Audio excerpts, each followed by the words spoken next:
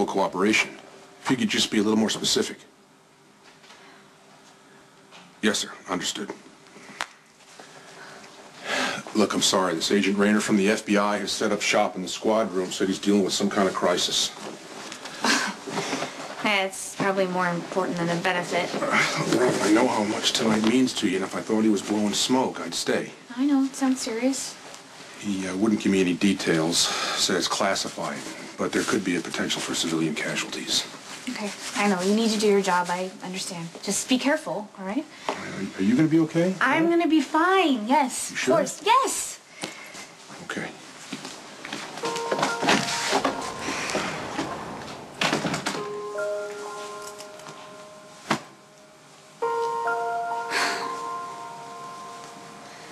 Full of stupid people who ignored the storm warnings, and more are still pouring in. So please, tell me that you've got something that a brain surgeon and a computer genius couldn't handle without my help.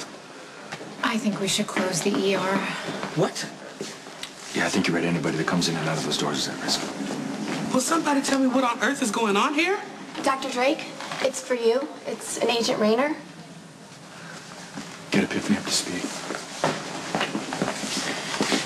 Rayner, yeah, it's Drake. Where do we stand?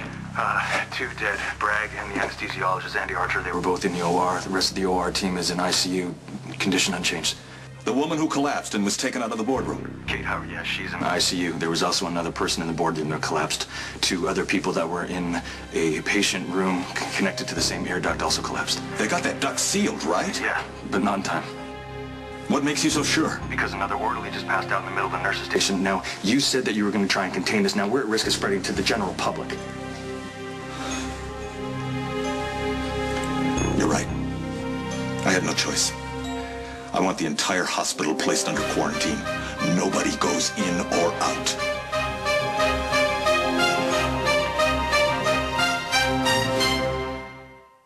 The doors to the ER, the entire hospital's been put under quarantine. Just do it.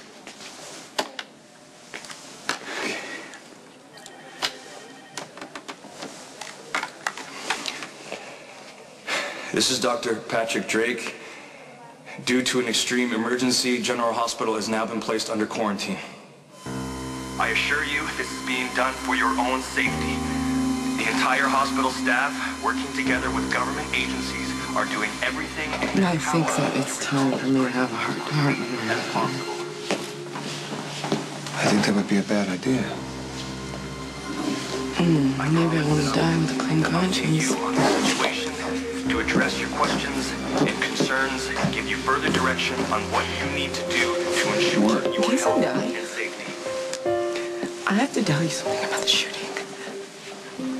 Right now, You the know, most important thing for you to do is to stay calm. Work with us and with each other. Understand that we are all in this together. Whoa, you can't leave. What's wrong? Why won't he tell us? You have to stay right here, okay? Sir, it's going to be okay. This is a hospital, one of the safest places for you to be. But until this emergency is resolved, no one will be permitted to enter or leave the hospital.